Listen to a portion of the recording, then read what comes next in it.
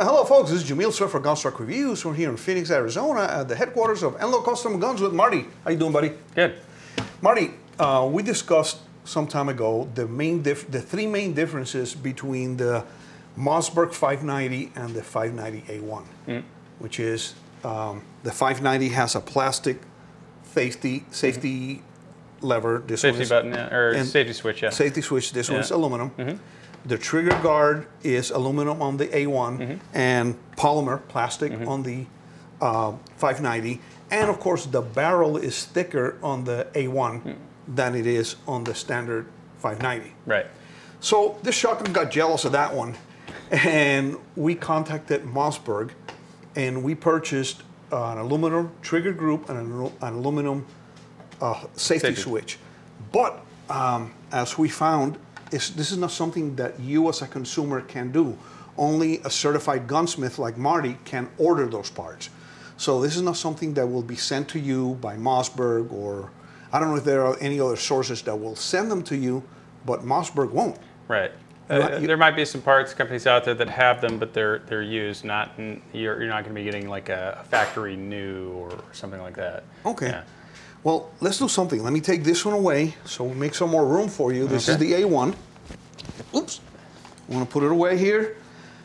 And we're going to go ahead and replace those two parts. We're not going to replace the barrel. We'll keep the barrel as is. Because you and I explained the difference of the thickness of the barrel. It's not going to make a difference to a guy like me, but if you're in a military unit that you use a shotgun a lot, yeah, the heavier barrel is going to make a difference. Right.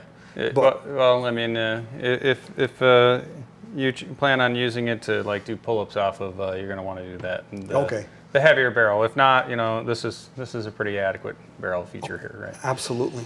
So let's go ahead and replace. Which one do you want to replace first? Well, I have to do one to get to the other. So, okay. Yeah. So we'll do the safety first, but we have to get the trigger guard out, and we have our new aluminum trigger guard, and we have our new aluminum safety switch and replacement screw. But so what we'll do is we'll pull the trigger guard out, replace the safety switch, and then install our trigger. Okay, great. Let's go ahead and do it. Well, there you go. Well, thank you very much. So Marty, we didn't show how this is done. Right. Because Mossberg doesn't want to sell you the parts, and I understand their point of view, that they don't want the consumer to be messing with the safety or having installed something incorrectly that could have some sort of unintended consequence down the line. So they want an expert to check and make sure that the gun is safe. Yeah. So we didn't show how it's done, but it's already done.